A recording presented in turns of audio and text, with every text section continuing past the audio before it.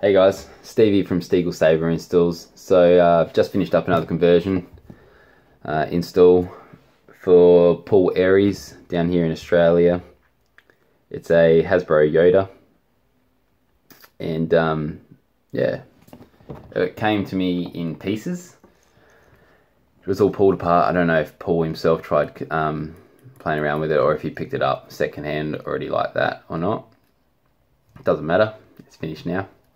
So yeah, as I said, it came in pieces, so it was missing the blade, which meant it was missing the clash sensor as well as the connector that goes to the soundboard, which I usually use to wire up the LED to. So this one I had to desolder everything off the board and resolder it all, which I haven't done before with one of these, so I thought it would be a bit of a headache, but it wasn't. It was quite easy. Just have to know what you're doing, I guess. But yeah, it also came to me in a terrible state with the grips. They were horrible, as most Force FXs are. I haven't had a single one yet that the grips have been 100% Mickey Mouse. These are, yeah, they've been pretty terrible every time. So to clean them up, I'll just give a rundown for any of you that might have that issue. Something that I do to clean them up.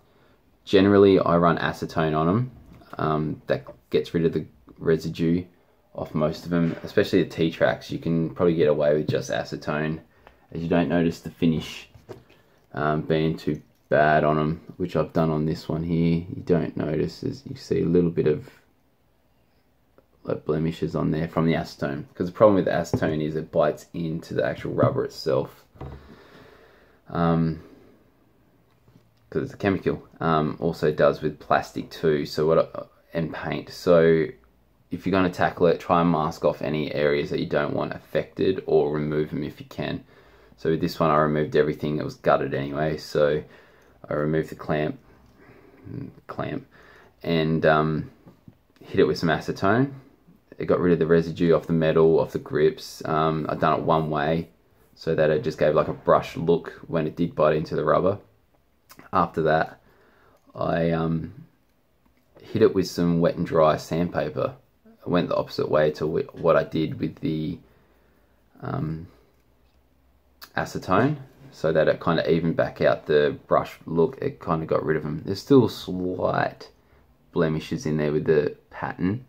I think it's only on one of them really. I'll try and get it close up for you. You can't. Yeah, you can't really tell. In person you'll be able to see it more, but considering what they were like, this is 1,000 times better than how they were. So I'm quite chuffed with how that turned out. It'll be a technique I'll be using from now on for sure.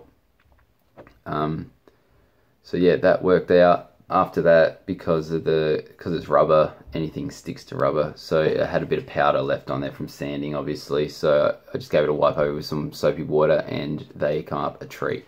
Stoked with that. I'm sure Paul will be ecstatic about it too. So besides that, Paul supplied all parts for this one. He ordered them all in his own time, which is great for me. Saves me trying to order and organise and have PayPal money sent through and everything like that. So I'm happy for that to be the case with any other future customers or whatnot. If you have this like resources or the know-how of what to order, I'm more than happy for you to go out and order it all yourself and send it all to me to do the install. Otherwise, bits and pieces you can also, I can supply other parts for it. I'll be able to supply a fair bit of parts soon, hopefully. But yeah, he supplied the custom Saber shop conversion kit, the LED heatsink pad, and the clash sensor. So that was all supplied. I just had to install it. So yeah, I'll fire it up. Enough talking. Just takes a standard 1-inch blade, as all the conversion kits do. This is a Saber Forge Infinity Edge V4, I think. Only blade I got. It's 32-inch, so it should light up good, but it won't. I've got second-hand batteries in there, and I don't have fresh ones in the house. So yeah, it's not going to be as bright as it should be, but it'll give you an idea, and it shows that it works anyway. Put some freshies in there and it'll be bright. It will definitely be bright. No worries about that at all. So yeah, let's fire her up. Doesn't look terrible on camera, or in person really, but it'll show up on camera more than anything. Drops out about here, so yeah, that's just because the batteries are low. Really sensitive. The clash sensor on the custom Saber shop sensor is 1,000 times better than the standard ones from Hasbro. It's great. Shit's all over it.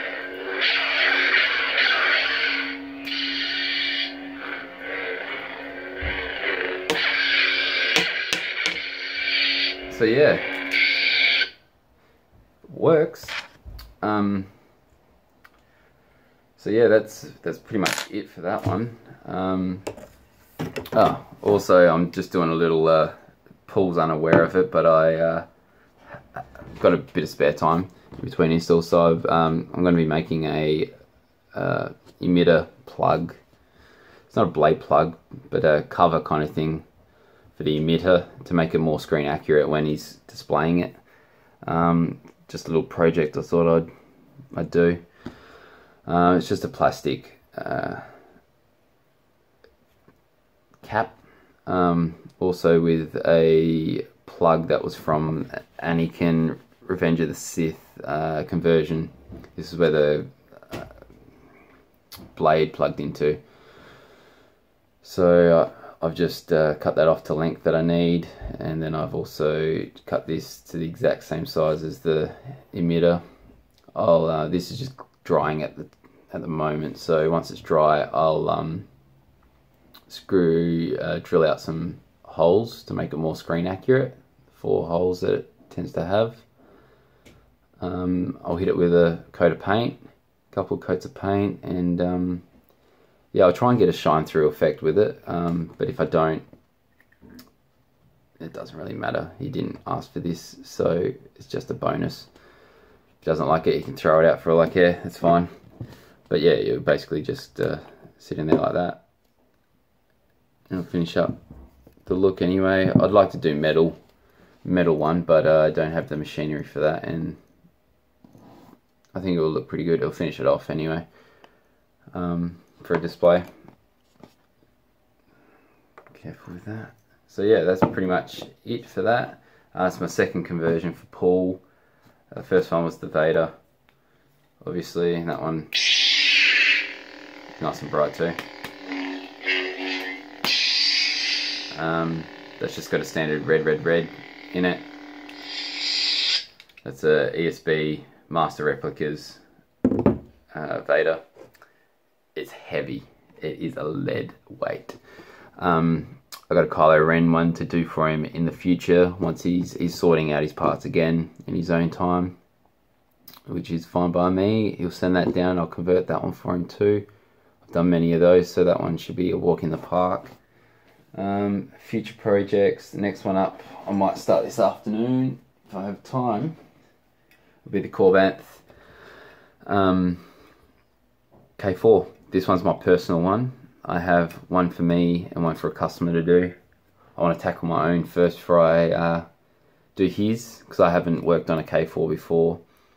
If there's any bugs that I need to work on, or any problems I need to iron out, I'd rather do it on my own rather than a customer's commission.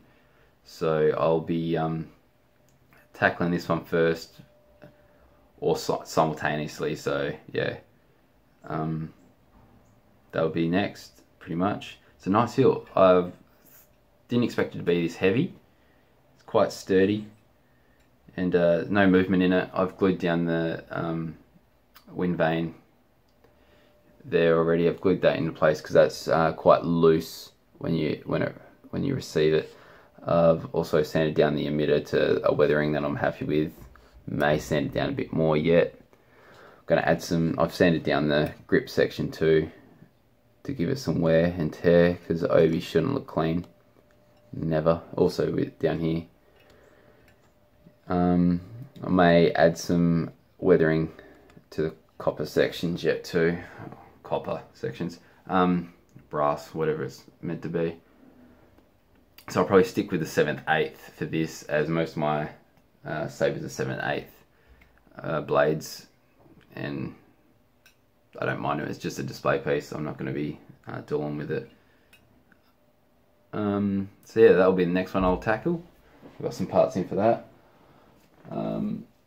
Once I've got that nutted out, I'll start my commission for the customer, which is also, he's also got a DV6 that I have to do, 2 Romans, MK1s also, which I'm looking forward to doing. I haven't done yet before, but I heard they are exquisite and they are heavy as, so that one's quite heavy, so I can't wait to see how the Romans feels in hand. I've got an MPP 2.0 to do also, and yeah, a couple of DV6 for the customer, so that is one to look forward to, a few to look forward to. So yeah, if you like what you're seeing today, hit subscribe, I guess. Any comments or anything to, if you're trying to tackle it yourself, I'm always up for giving advice or helping you out. I'd rather you do it yourself. It's quite satisfying to actually be able to do it yourself. So yeah, if you have any questions, just hit the comment section, and I'll do my best to help you out. Cheers.